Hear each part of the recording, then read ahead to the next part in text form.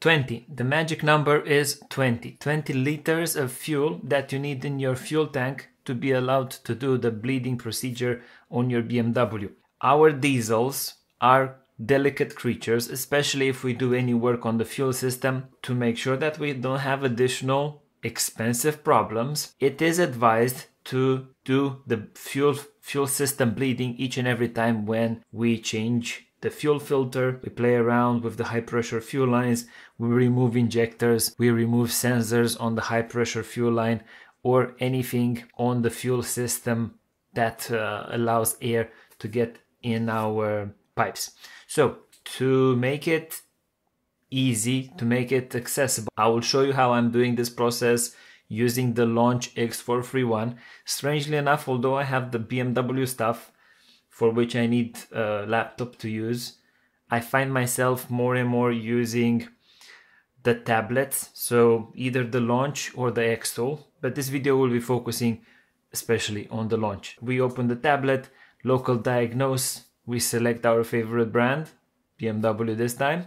After that, we go through the menus. I'm gonna fast forward a little bit. The tablet will do all of its scanning.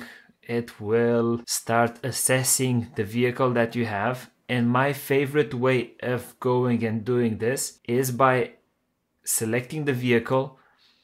After that, I'm selecting special function, and in the special function menu specific for that vehicle, I will be searching for fuel system bleed. You can see the fact that my voltage is 13.6 volts. This is with the engine off. So if you can read between the lines, you will know that I'm using a battery support unit to ensure that the system voltage doesn't drop too much. This is specifically valid when you are doing work on a vehicle and you have had the ignition on for extensive periods of time. Fuel system bleed, next, all the stuff. The important bit, you need to have 20 liters of fuel in your fuel tank.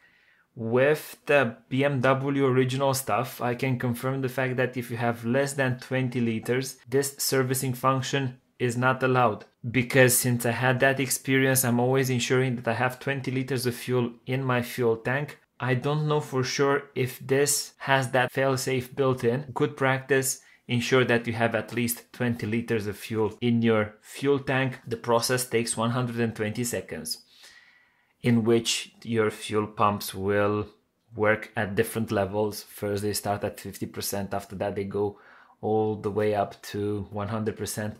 And if I will show in parallel, the process on the Launch mimics quite exactly the process that you have on the BMW genuine stuff. My way of doing this, usually I will do the process twice and after that attempt starting the car.